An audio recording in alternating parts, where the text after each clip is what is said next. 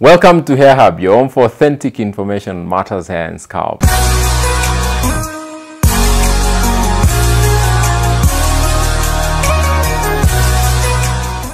Today I want us to discuss scarring alopecia, or form of hair loss that leaves your scalp with a scar. Now, it simply leaves a scar because the white blood cells completely kill the hair follicles, and where the skin, the area that the follicle was, the skin cannot uphold a vacuum. So what happens, it fills that particular space with a scar tissue.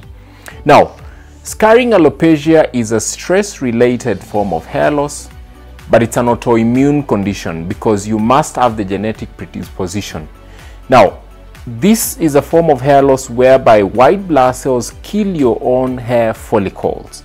Now, I know we've discussed other forms of hair loss that involve white blood cells, but the difference is that in those other forms of hair loss, the white blood cells will only kill the hair stem cells, but will leave the follicles. But with scarring form of hair loss, the hair follicle is damaged, and that tells you that you will lose the hair permanently. Now, the most common form of scarring alopecia that we see today, and particularly in African or Asian patients, is something we call frontal fibrosing, whereby you start losing hair on your front hairline, and that could continue chewing hair around the hairline, and eventually you lose everything on your scalp. But the key thing you will notice that your scalp will be very itchy. Your hair will look like it's growing on pimples, and the area will be very, very shiny, and it's a slow process. Most cases of scarring alopecia are triggered by stress. It could be psychological stress, it could be physical stress, or it could be any form of pressure that the body cannot really resist. So my advice is that the moment you realize that you're losing hair in a particular manner, where you think that you're losing the hair follicle, or the scalp is quite itchy, or it's getting very shiny, then it's the high time that you seek treatment.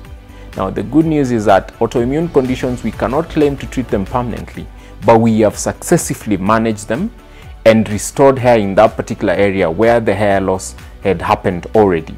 So the key thing is that make sure that you stop any further hair loss, and then after that we can work on restoring what had been lost. Like I always say, do not sit back and watch your hair disappear, because that will deprive you of your confidence. I hope that you will be here next week as we discuss more on hair loss. And if you have any questions or comments, please leave it behind and I should be able to respond to you. And I hope to see you next week. Thank you for watching.